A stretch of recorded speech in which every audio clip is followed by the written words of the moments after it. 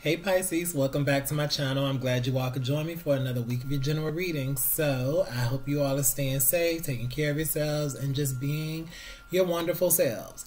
So as you know, this is the channel where I give it to you straight, no chaser, but with compassion. But if there are some messages in here that don't necessarily resonate with you or that you don't agree with, that's perfectly fine. Leave them at the door, leave them on the floor for somebody else. They will come along and pick them up. If you all want a personal reading with me, check the description box and I'm here for you. That's how to get in contact with me. So I shuffled the cards before I started recording the video, and I'm shuffling them again, as you can see. So we're gonna figure out what's coming out. Now Diana Ross is playing in my head. I'm coming out. Look, if that applies to you, then that applies. If not, oh well. All right. So we have the Temptation card, and then we have Suffering in Silence. So I feel like somebody has been going through a dark period right now. In a dark period, maybe just dealing with their own. It could be some, okay, and I'll say it this way, and as you all know, these energies, they can apply to anything in your life, whether this is family, friends, relationships, lovers, children, work, money, school. It doesn't really matter. I'm just here to tell the story, so I'm just going to tell it the way that it's being presented, and then the little thoughts and things that come to my head.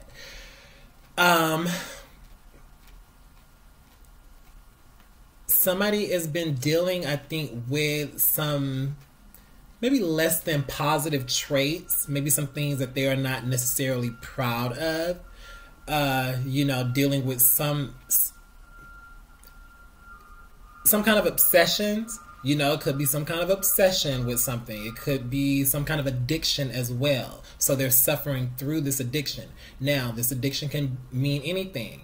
You know, there are plenty of addictions out there. There are plenty of things out there that we are susceptible to.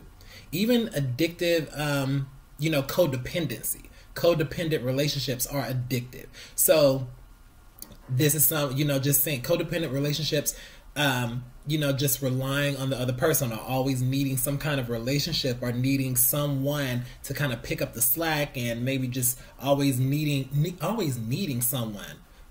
But here's the secret. Here's the key. We don't need anyone. Yes, it is great to have support. Yes, it's great to have relationships. Yes, it's great to have people in our corner.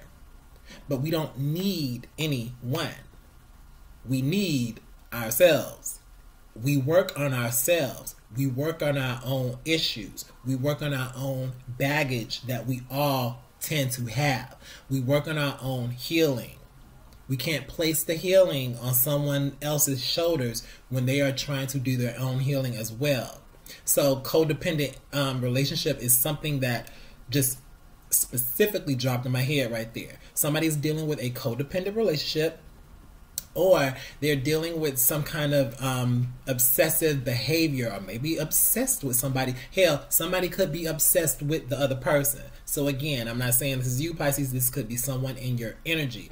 But all I'm saying is, whoever this is for, somebody is suffering because they are trying to deal with some behaviors and trying to deal with some patterns that really are not working for them anymore. Maybe they worked in the past, but now I feel as if things have kind of caught up with someone, and you know, it's giving them a lot of anxiety. It's giving them a lot of depression, you know, some sleepless nights, and they're just not in a really good place right now. But as I said, once we take inventory of what it is that we really need to work on, and what it is that we really need to heal within ourselves, then that's when the work and the magic starts to happen. So all is not lost right here. However, if you are dealing with somebody who is obsessed with you, that's codependency right there.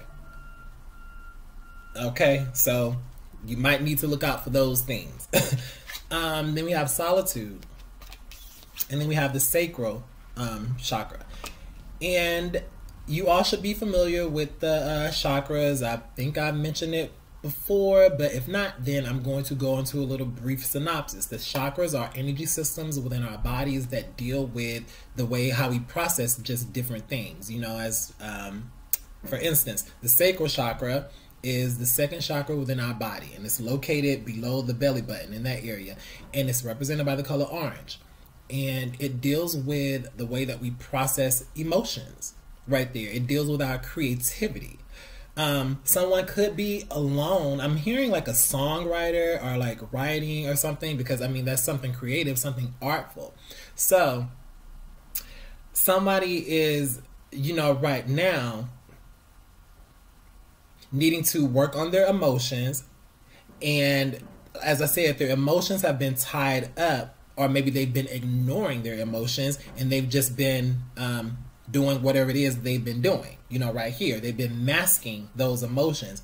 But now this is, as I said, it's something has caught up with someone. So now they really have to process their emotions, and this means that they really have to go within, that they have to look within themselves, that they have to figure out what it is that they need to work on, some things that they need to release, some things that they need to let go of, and they're on a journey, you know, by themselves. They're trying to get in touch with their own emotions again, trying to process their emotions.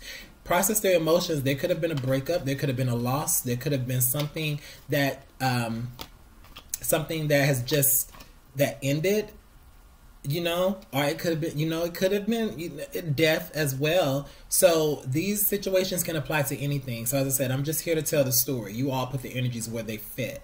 But somebody is definitely on some kind of soul searching journey, processing their emotions in some way, and probably using, you know, their creative outlets to get away from the toxic behaviors. You know what I mean? Next, we have new beginnings. And then we have the light. That's gorgeous. That's beautiful right there. So that's saying that, as I said, all is not lost. All is not lost. We all get into this place sometimes of feeling alone, feeling empty, feeling as if we are, you know, we're displaying, you know, less than positive behaviors. We're doing less than positive things, you know. And when I say that, you know, there's a time and place for everything. There's a balance, you know. We're here to enjoy life. So I'm not saying that we shouldn't enjoy, but what I'm saying is I feel as if somebody has been enjoying too much with whatever this is. And that was a mask with them really needing to really get in touch with themselves or their own, you know, emotions and things. So with this new beginnings and this light card, that's just saying that, yeah, as I said, all is not lost. Getting out of this behavior will enable some kind of new beginning, or, you know, just stepping out on faith. So I'm feeling as if somebody needs to really step out on faith and go towards the light. I know that's so cliche right there, but there is, look at the juxtaposition of these two cards. This dark energy right here, this temptation versus the light. This card represents the devil in the tarot, actually. You know, and that card represents, just as I said, that toxic behavior, just patterns, obsessions, a dark place. Feeling as if someone is chained to these things, or chained to someone toxic or something of that nature. But this is saying taking that chance and taking that leap of faith to get out of this situation, or whatever it is, you know, that the person needs to do. This will enable them to go towards something that is better, the light. You know, they'll be able to see, they'll be able to see, you know, all the things that they've been through and why they had to go through these things in order to get to this place. So somebody really needs to just take a chance. Take a chance on yourself. Take a chance on whatever it is that you think might be better, because staying in this comfort zone, staying in this place, that's only going to keep someone here suffering. And I feel as if they want to change, they want to move, they want to do something, but they're a bit afraid right now, or they're a bit apprehensive about doing that. But it's okay. We are here for you. Material and spiritual prosperity. See right there. And then we have transformation. This card came out, transformation card actually came out for Cancer's reading, and it came out in the same exact position as well. So somebody might be, somebody is struggling with the change.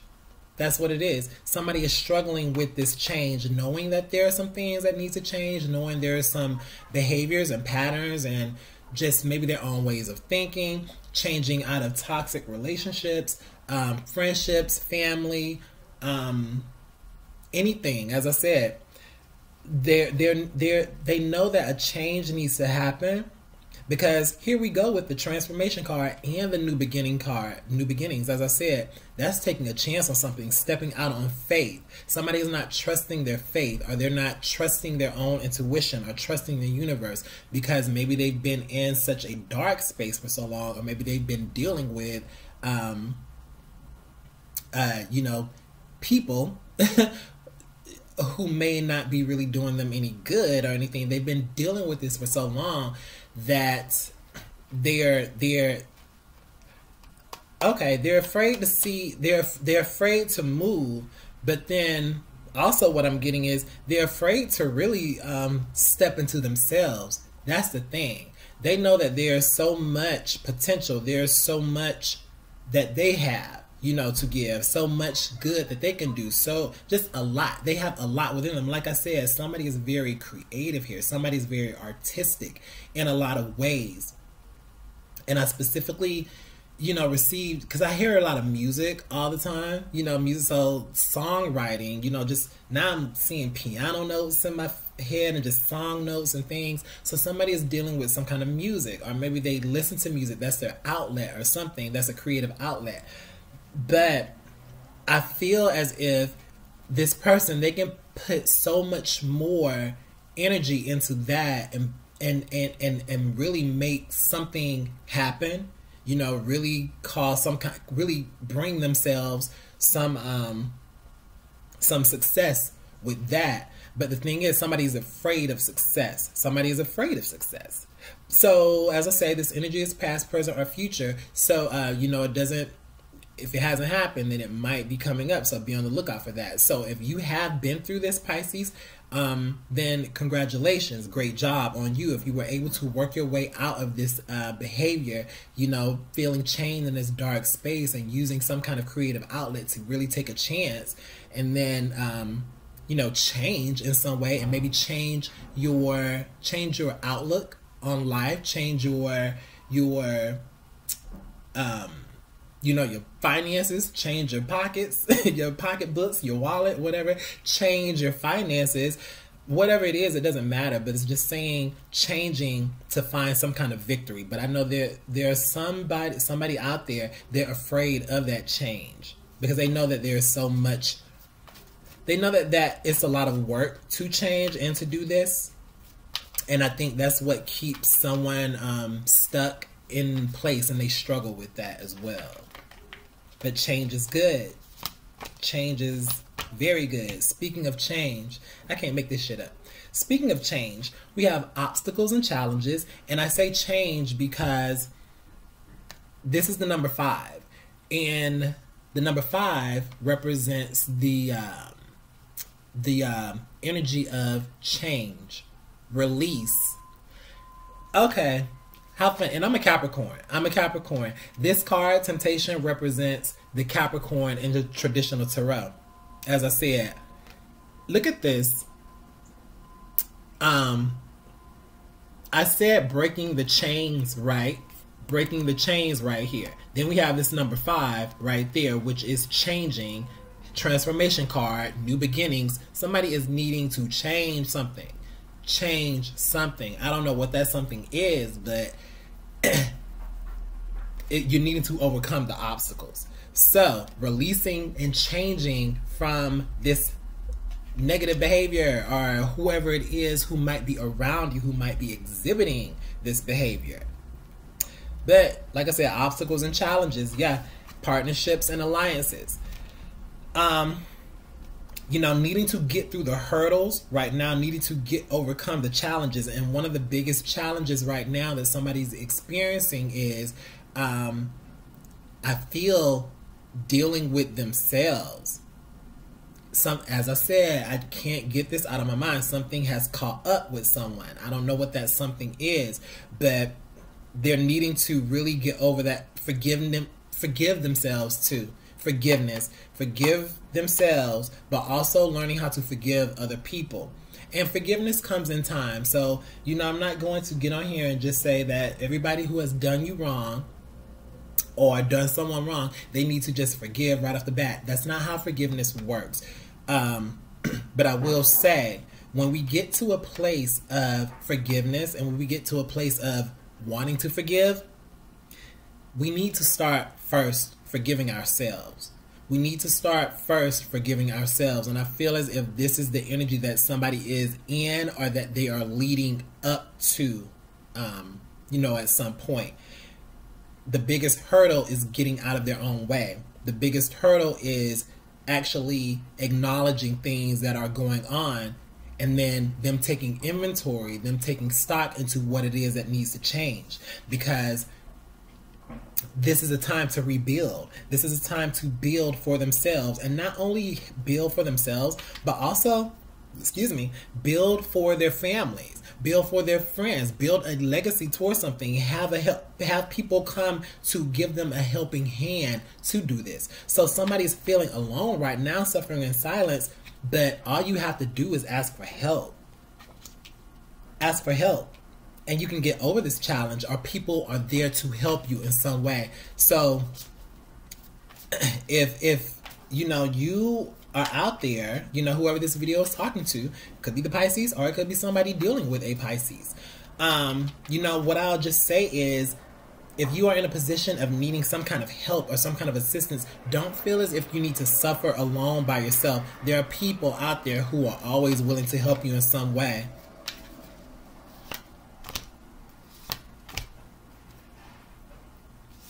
Next, we have the fertility card, and then we have memories of love. So there's something from the past, you know, maybe something from, and maybe this is another reason why somebody is suffering in silence, because there are some things from the past, memories of love, as the card says, but it's just very nostalgic. There's something very nostalgic about this, and maybe they're remembering other people, you know, from the past, or other things. And you know, I think the more and more that these memories play, or the more and more that they think about these things, then that's how do I want to say this? Like I said, they're trying to mask something. So maybe dealing with other, you know, just toxic things and people, behaviors and things, covering those things up. Maybe they were trying to deal with those things to cover up those memories, or cover up that nostalgia and things. But this is going forward in this situation. So it's saying that there's something from the past. Something from the past may grow into something, you know, grow into something better. You know, there's potential for growth here, you know, in some way. Some people could be dealing with, you know, a mother, maybe having mother issues, or there's something with a mother right there. But, you know, just again, maybe even thinking about, you know, memories of your mom or something from the past, you know, something of that nature. But what I'm saying is, whatever this is that someone is thinking about from the past, maybe there is a chance for things to grow now. So if something did not necessarily work out, you know, previously, maybe it just took a bit of a reset to get back there, and now things can grow. Now things are fertile. Now things are, you know, somebody could be pregnant too, or somebody just had a baby. I just said fertile, but fertility right there, it doesn't matter what it is, something is growing. Something from the past might grow into something more or something better. But mainly what somebody is needing to do is, I just feel, forgive themselves first and foremost, and then you know, just let things come step by step. That's it. So Pisces, I love you all. Take care. If you need to book a personal reading with me, my information is in the description box. So you all take care. God bless you. Stay safe, and bye-bye.